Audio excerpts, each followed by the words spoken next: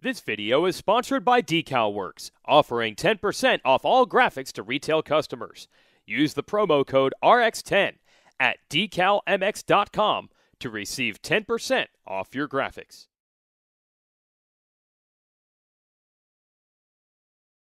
Hey everybody, I'm Chris Kiefer. Welcome to RacerXOnline.com and another garage build. Before we start with this 2023.5 Works Edition Honda, just want to point out, if you guys are out in the shop or the garage after work and you're working on your dream builds, why don't you send me those photos and tell me what you guys are building over on chris@kieferinctesting.com. And maybe, if you guys are out in the Southern California area, could be featured here right now on RacerXOnline.com Garage Build Series. So please send me them. I know this Garage Build Series is dedicated to you guys building your dream machines, and maybe just a little bit different than the normal bike that we see. We test 2024 bikes are coming up. So if you guys are building something out in the shop, hit me up, send me the photos, and maybe you'll be featured right here. So today we're gonna do a 2023.5 Honda CRF450R Works Edition. Eddie Larrett is an HVAC salesman, and he loves a Honda. He comes from a Kawasaki background, but I've seen him ride a Honda. I kind of influenced him to go this direction because it helps him corner better. He's a vet B rider, and to me, Honda does a great job at allowing vet guys that don't corner well to help them achieve what they want in racing, is to get through the corners in a better manner. But the tricky part is, with the Honda, the chassis is a finicky you-know-what. So we worked on the chassis here, put some KYB suspension on, along with some other trinkets we'll talk about. But first things first, we're gonna head out here at Glen Helen Raceway today and go ride the thing, and we'll come back with Eddie and explain everything we did to this Honda.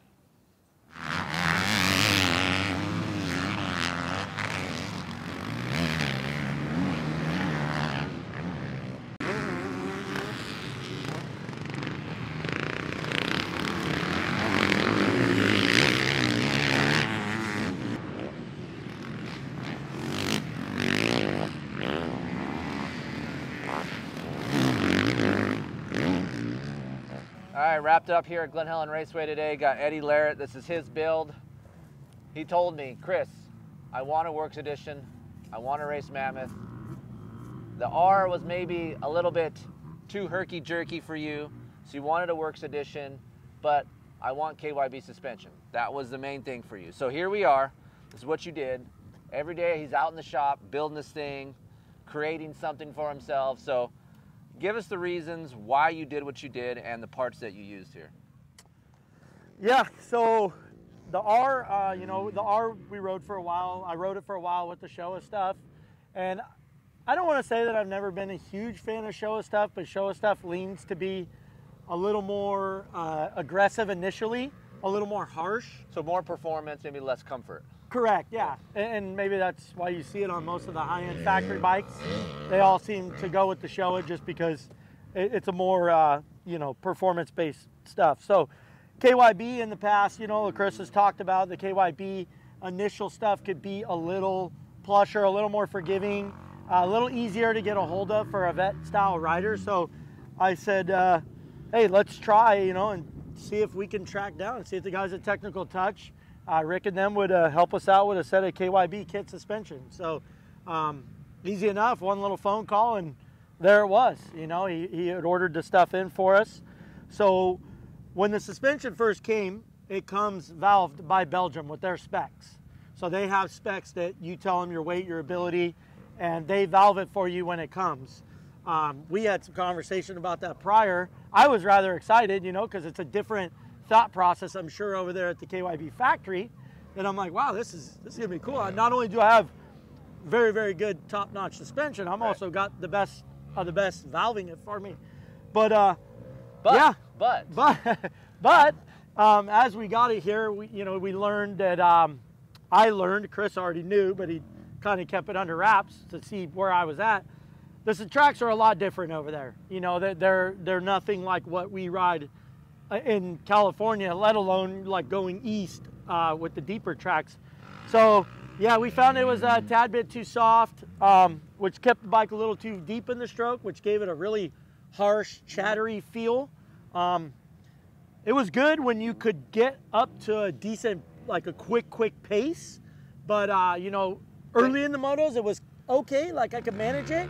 But then as I started to fall off, it became very violent and aggressive. Yeah, so for me, like when you have, in Europe, it's all small chatter, hard pack, unless you're riding Lommel and all these other tracks. But usually the consensus of settings in Europe is just basically a softer, less low speed type of feel. So for Eddie, he's 220 pounds, lots of pitching. So we sent it over to Shock Therapy and then they massage it from there. Yeah, so we sent it to Shock Therapy. I've been working with Steve for a few years on multiple bikes. He kind of knows what I like. He actually got it pretty much right where it needed to be from the get-go. There was a few minor changes that we wanted to do to it. So, you know, that was something that we were kind of working on. But for the most part, I mean, you know, in the tracks here in Southern California, it's been good. It's a good addition to a motorcycle that's already pretty good off the showroom, you know? Here's the question that everybody's going to want to ask. It's going to be in the comment section. I already know it. Is the price tag for the KYB that much better than if I can get my Showa stuff valved? If I bought this motorcycle, I would buy the KYB suspension. I'm not planning on keeping it for a while. Yeah. I'm not saying that the Showa stuff can't be just as good. I'm not going to tell you that because there's people, like you said, are going to chew us up in the comment section saying, oh, my Showa stuff works great. Yeah. So it's all rider preference. For me, the initial part of the stroke entering into the chop is my most critical part of suspension. It can be a touch on the soft side, but I don't get to ride that much, so I deal with a lot of arm pump. I need something that has that initial 20% that's plush and it's not beating up my arms. Yep. So the KYB stuff, check that box for me. So if I bought this motorcycle, I would buy the KYB kit stuff. And I've done comparisons from Showa to KYB on a Honda before, and there's just a different character when you have a KYB setting on your Honda. It takes a little edginess off of the Honda chassis. The Showa stuff, to me, feels a slightly more rigid feel. Slap down landings are better on Showa, but light bump, small bump stuff that we have here at Glen Helen, the KYB stuff just seems to build a little bit more comfort within this stiff nature chassis feel. And those are the reasons why we tried to build this garage build, I would assume, just to get more comfort. Yep. The Honda has a great engine, it corners well, but straight line, it's a little bit too much for older guys, I would assume. Yeah. There's a lot of harshness. When you're on the edges of your tires, it does seem to deflect a little bit. So with the KYB, it does calm that down. Not to mention that you also have, you can go to a different offset. We chose a 22, but you can go to 23.5 or a 24 millimeter offset. Older XTRIG 24s will work, but you have to run the older style front fender. I think that's one of the reasons why we got confused at sometimes. Yep. But just the PDHS mounts with the XTRIG does help with some dampening feel. I'm sure you can concur. Yeah, that was, I mean, the PDHS bar mount is one of the main reasons. PDHS, it's tough. PDHS is one of the main reasons why I went with it, just because of the vibration cushioners. Yes. Takes a lot off of the handlebars. So, plus it just completes the build, you know? I mean, it makes it look beautiful. What else you give to this thing? So yeah, this thing's, you know, obviously this was a WE, so there's not, I didn't have to go crazy with this bike because it's already has the motor massaging. We did go with twisted development with a Vortex ECU map, a little closer to what our likings are. So again, it's a linear, smooth feel, you know, like we don't have really deep rutted tracks out here. So I always shoot, again, to alleviate some of the pressure on my arms, I always try to smooth the bottom out. So Jamie worked with me on some mapping to kind of, you know, these things are fire breathers to begin with. So just to kind of tame it down a little bit. And so we achieved that with the Vortex. Obviously, WE already comes with this beautiful Yoshimura system. Some of our always contributors, no matter who we call these guys all the time, doesn't matter what we're building, they're always in. Works connection, got all the reservoir caps, the elite chain blocks, the leading start device in the industry, in my opinion. Yeah, the Pro Launch is easy to use, never breaks. Yeah, it's simple. I mean, and it is effortless. And Eddie's a big Crossbar guy. I tried to get him away from crossbars, but for whatever reason, I need a crossbar. I guess visually you need that. Yeah, it's just, I mean, it's something I've always had. Yeah. I've tried the you know, the like the Evo bars and even the twin wall fat bar. I don't have a problem with it. I can ride with it. It's just I've always had a crossbar, so it's just something that I always put on my bike. So these are Fuzion Race Team bend, unlocked. So a little more comfort. Third Waffle, black Pro Taper grip. I've believe it or not, it's a little bit fatter of a grip. I got a bigger hand than what a normal like Renthal or thinner style, but it works for me. It's more comfortable in my hands. It takes up more of the palm of my hand, so I'm not over gripping too much. So I've been on these for a while now, the last few builds, and really happy with that. Pro pegs, I wasn't a fan of the Honda stock peg. Okay. Yeah, I wasn't really dull. Well, I mean, if it's titanium, Eddie's in. Yeah. So it doesn't really matter. It's titanium. It's a better platform. Pro pegs, you can get that at Works Connection as well. Yes, that's where I got those from. I have that on my personal bikes, but I like to run the open cleat. They give you two designs. They have a bar in the middle, or you can run an open cleat design. I prefer the open cleat design. Obviously, Moto Hose hooked it up with some hoses. Yeah, Moto Hose came through with the blue hose kit, silicone blue hose kit. Lightspeed came through with a carbon fiber skid plate, rear chain block, and rear caliper guard, which all my personal bikes have that Lightspeed stuff on it. You know, I mean, I think Lightspeed carbon parts just make a motorcycle look second to none. The race style glide plates have a lot more protection up the side of the cases, so you don't get nothing underneath there, you know, puncturing a hole in any of the cases. And then one that I was really excited with was the guys at Racetech Titanium. Oh, Back here to we the go. Titanium. Shocking. Yeah, but yeah, Racetech Titanium, they make all the fasteners, pretty much everything. You could build a whole bike in Racetech Titanium. The stuff can be very pricey, yeah. You know, especially when you start getting to the bigger linkages and axles and stuff.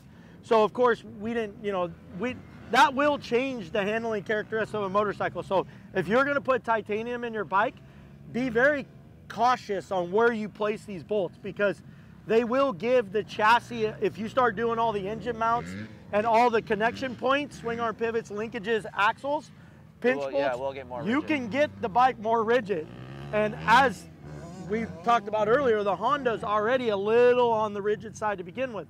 So I basically on this bike did all my handlebar controls, all my body fasteners, some brake stuff.